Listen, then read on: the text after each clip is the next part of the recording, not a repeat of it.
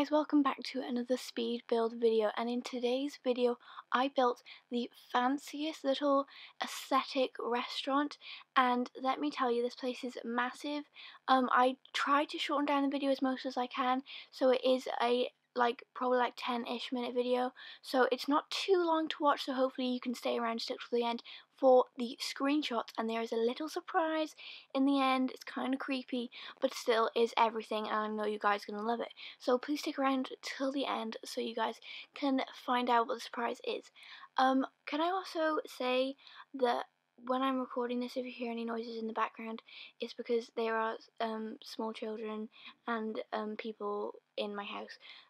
So it's kind of all crazy and everything right now, but it's still just, you can ignore the background noises, thank you. This place is massive. There are bathrooms. I did remember to put in a couple bins, and then it's just like a massive place, and I didn't really want it to be so big, but it ended up being mahoosive. This place also is on the rooftop bar lounge place where that Stargazer lounge was in the city, and I replaced it with this build, obviously, so you guys can do that in your game as well, just because I made it to fit the on top of the city lot. You can put it down on a flat lot, but I don't think it'll look as good because I really based it off the views, and that's why there are so many windows. This is the little entrance way because you need to obviously get up to the rooftop restaurant. So this is the entrance way where everyone can hang their coats, bags, hats, and scarves and whatever. This build has lots and lots of Get Famous in it, so if you don't have Get Famous, very sorry, but you're gonna have to try and replace a lot of it. I'm gonna try do a restricted pack build. Please comment down below video ideas for me to do because I'm running low on them. I do have video ideas, I just want more inspiration, so if you guys do have any inspiration ideas, please comment them down below and it will be very, very helpful. This back wall, the feature wall that has the lofted roof, I made into a fairy light wall, because if you're new around here, we like fairy lights, okay, especially these festive ones. We love them. So there is a big wall of that, and then there's a quote thing that I put in the middle, and I thought that that would be the owner's quote that they would put down, and it would always be there. Also, throughout this video, a little caution thing kept popping up. Don't know why it kept popping up, tried to figure it out, but didn't really work. Also, thank you to the goddess that commented about how to get off the little things that show me how to play the game from the side, so I've got them off now. It was in game options. Thank you so much. You're literally a queen and I'm shooketh. But I'm just so happy because I was stressing about that, but now it's all fine. We don't hate The Sims anymore. The Sims is an amazing game, would recommend buying. You will lose a lot of money from it though, especially when you're buying a lot of packs like me, kind of addicted. Anyway, this is the kitchen. The kitchen is so cool because I thought, it's a big restaurant, so we're gonna get a lot of chefs in here. So then I was like, why don't we just make the kitchen a bit bougie? If you're gonna work in a bougie restaurant, you may as well have a bougie kitchen. So I put in a fish tank. You just saw me putting it in. So I basically put a square that I was like, oh, it's holding up the ceiling, it's like support, but they put the inside as fish tanks, so I used to the sides as windows and then raised up the dine out fish tanks to go on top of each other, and it just looked really cute and I love it. Very adorable, love that. Because also I thought when you went to the restaurant they would add in what the kitchen looks like, just for the extra ooh tips, look at my cool kitchen, that kind of vibe. I really wanted to add a textured wall on the outside, but it wasn't really working, so it might not it isn't textured in the end, but it's okay because I feel like I added a couple feature walls and it looked decent. Also, I added a lot of vintage glamour in this, and I never use vintage glamour, and I'm kind of scared to use it just because it's such a weird pack. Not saying if you like vintage glamour you're weird, but I never use it. I'm more of a modern kind of person, and they do have modern stuff, just it's vintage, and I'm it's vintage, modern, doesn't really work. Also, just discovered this vampire's light. I was like, does it look a bit too vampy? Well, no, because I used it in the game. It hangs over the seating area so perfect, and I just love it.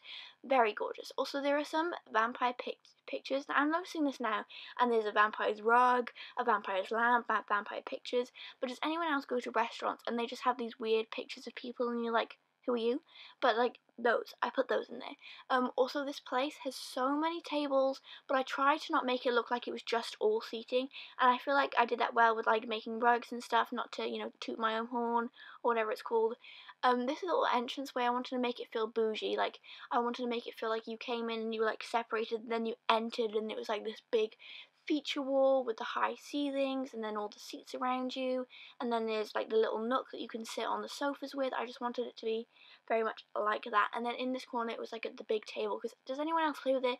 Big legacy families, you know, you're really really rich and then you're like, wait, where do I go, because there's no big enough table, and it's all like tables for two or like tables for three or tables for four, but there's no like nice table for, what is it, I think it's eight, yeah, eight. So I always want those, so I added in one of those so you guys can bring your legacy families here. Also, the reason why, well, what inspired me to do this was I did a like restaurant build, and it wasn't, you know, the bougiest. It was a fast food restaurant, and it wasn't, you know, it was the opposite of bougie, some would say. Honestly, it is opposite of bougie. Um, so I was like, you know what, I'm just gonna make a bougie restaurant, and this is what this video is. So, also, if you guys like this, please subscribe, because if you're new around here, really, like, I get very happy when new people subscribe. So if you're new, please subscribe, because that would mean literally the whole world to me, and it's just very nice. And lots of people say it will mean the whole world to me, but honey, it means more than the world. It means, you know, the galaxy, the world, Star Wars, and everything on the planet, okay?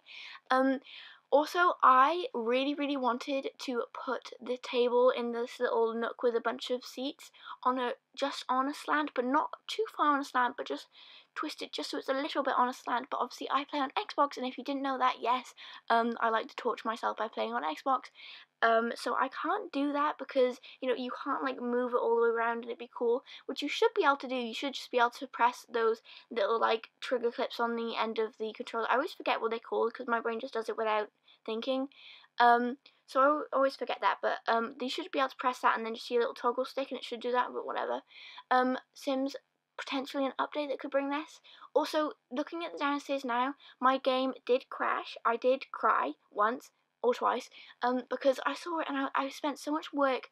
So you'll see me saving, and then I did the whole upstairs, and you know, it crashed, and all of this like microphone stand stuff and the rugs and the upstairs all disappeared, so it looks quite different.